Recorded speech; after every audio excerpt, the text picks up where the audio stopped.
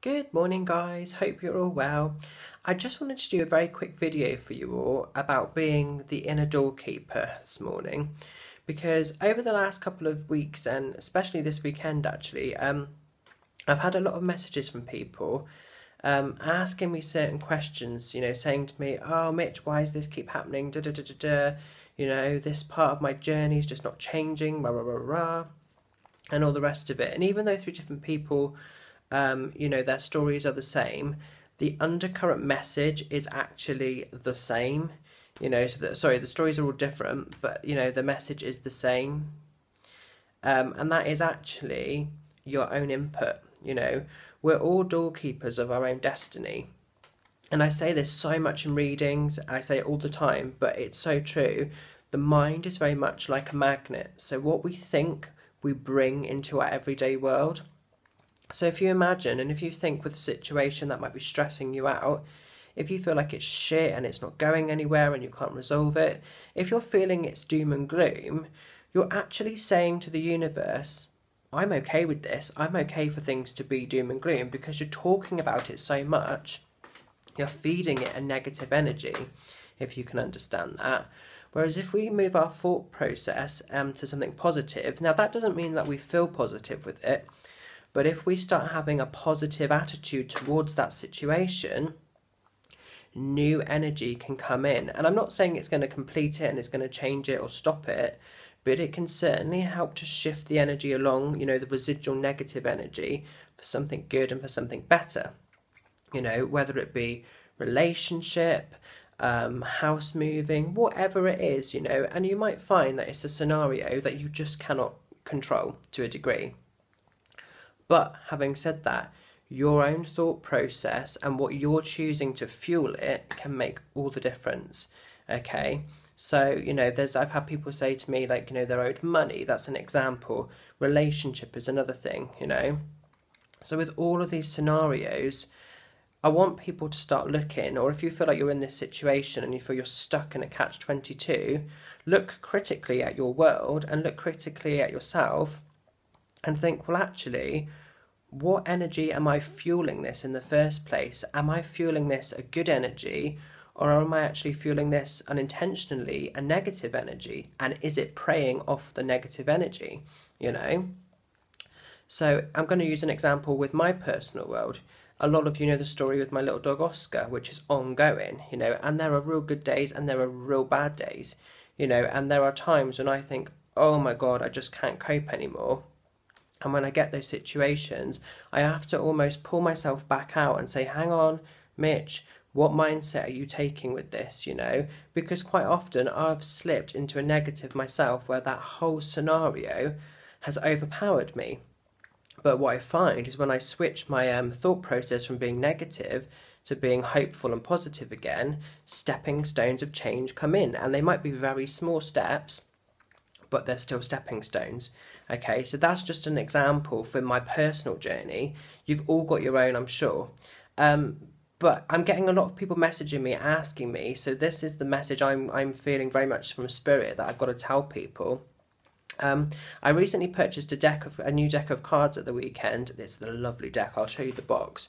They're new on the market. They're the Dark Goddess cards. I just had to have them. This is the box for them here. And I thought I'd just quickly pick a card around this this message and this energy, really, to see if that gave me anything. And it's actually quite interesting because it's mirrored basically what I'm already feeling or I'm saying. So the card I picked or I got was I can't read that top bit. I'm a bit dyslexic and it's too early in the morning, so I can't read that top bit. But the bottom bit, the main message is compliance. So I'll show you the card. Okay, so it's compliance, and the lovely thing with these cards, I'm going to have to read from the book because I'm still getting to grips with the cards. They've all got a nice little mantra or a little spell or like a little incantation. So I'll read that first because that's quite interesting. And it says, boo-hoo, it's not fair, it's their fault, they just don't care. Comply, ditch this phenomena. Whining victim, now be gone.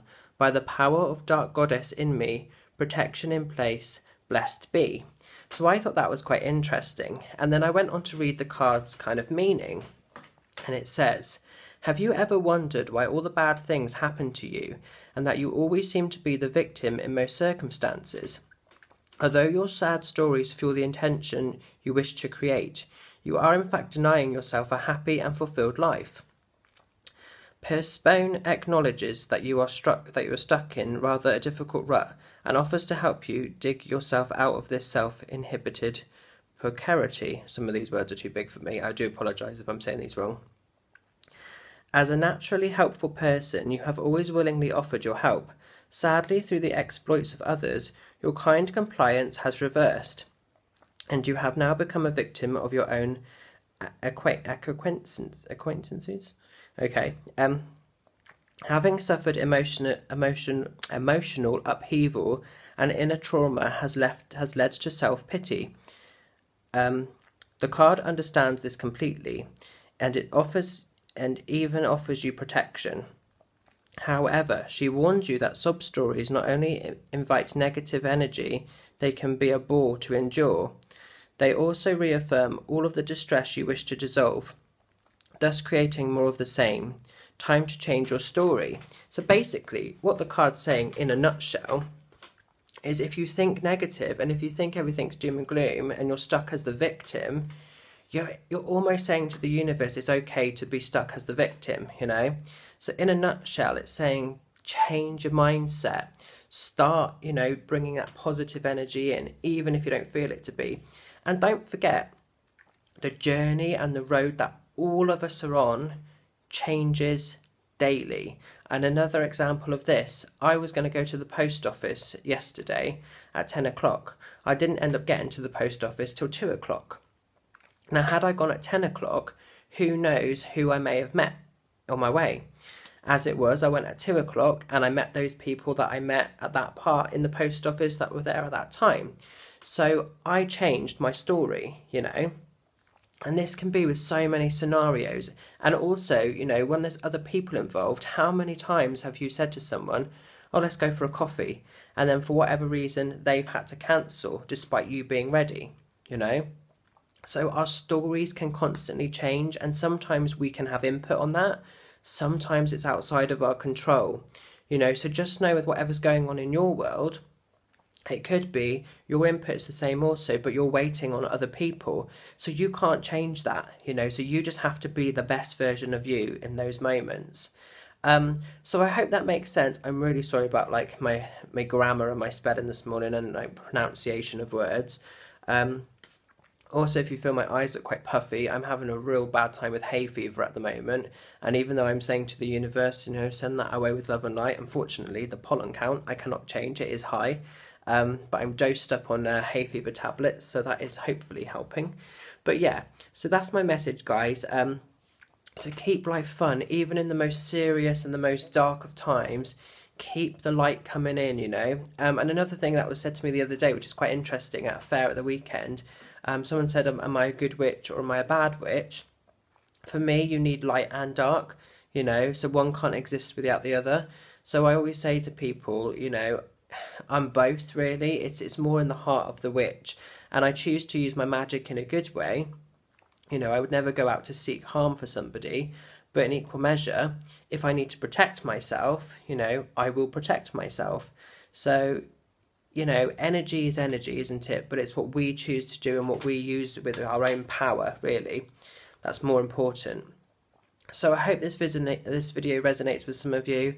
We are doorkeepers of our own destiny.